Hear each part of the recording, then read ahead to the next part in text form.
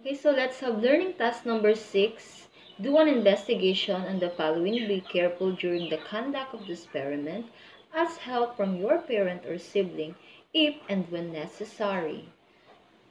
So this is part of week 5, differentiating sexual from asexual reproduction. Let's have part A, bacteria colony. In this part, we will need the following materials.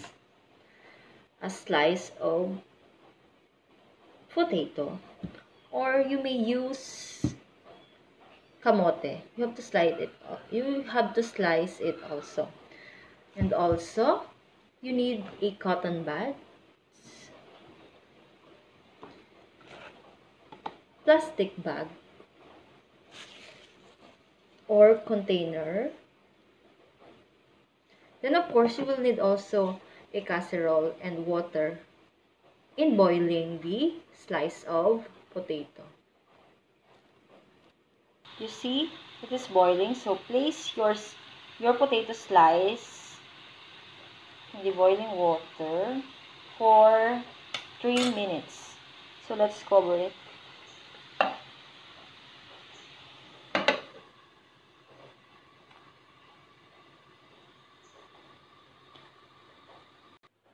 Now let's take it and place it in our container. Okay, just be careful because it is hot.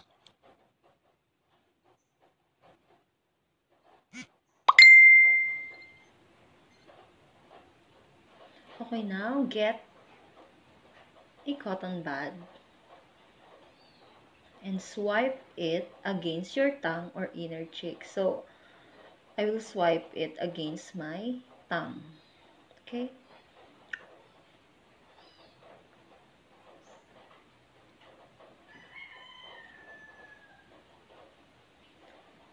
Okay, now streak it on the surface of the potato. You can write a big letter X, Y, or Z. So I will choose to write a big letter X.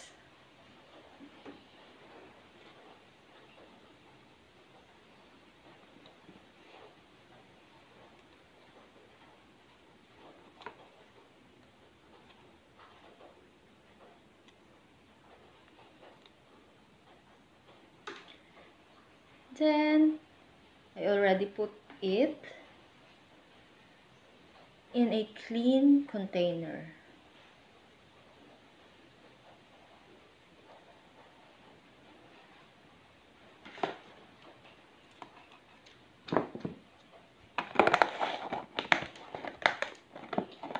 Okay, then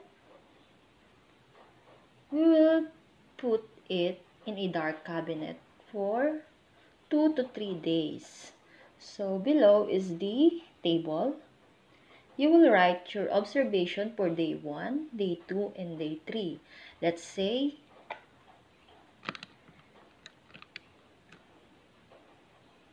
you will write your observation for day 1, 2, and 3. Make sure to observe the potato at the same time. Let's say you observe it 7 a.m. So for day 2, observe it also in 7 a.m. and the same with day 3. Write your observation in the column number 2. Okay, so you will place the potato, your prepared potato in a dark cabinet. So let's have part B. Part B, bread mold and spore formation. So in this activity, we will need the following materials. A slice of bread,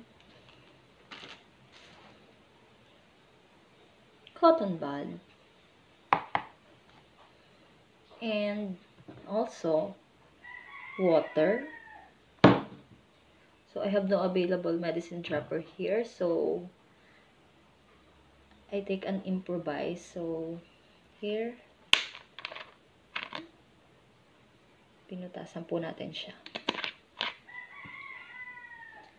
You will also need a container. Now, take this slice of bread.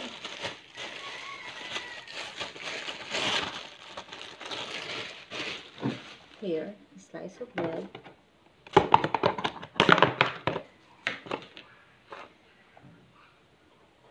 Get a cotton buds and rub the cotton bud on the and collect dust from the ground. So let's collect dust from. Okay, so let's collect dust here.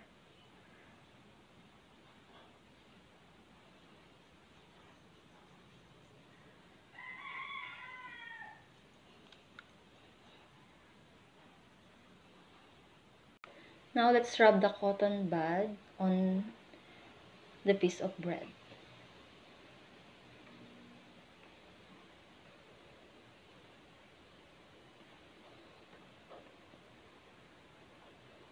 Then let's put 5 to 6 drops of water on the piece of bread. 2, 3, 4, 5, 6. 7, sorry. Now let's seal.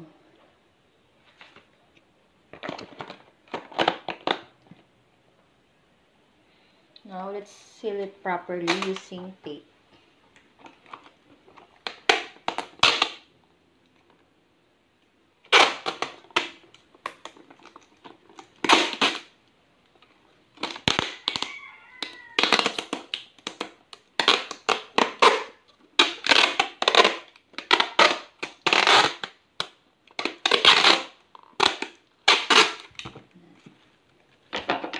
Cut it out. Cut. Now,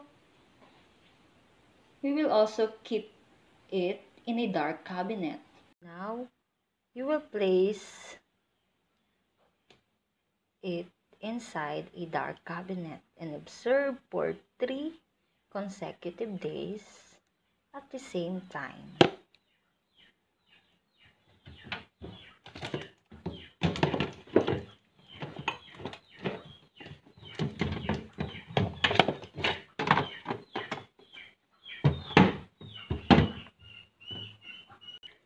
Record your observation in column number 2 for day 1, day 2, and day 3. So you may use separate sheet of paper in writing your observation. Then, once you are done with your observation for day 1, 2, and 3, answer guide questions 1, 2, 3, and 4. So that's it for learning task number 6. If you have question, drop your question below in our comment box. Thank you.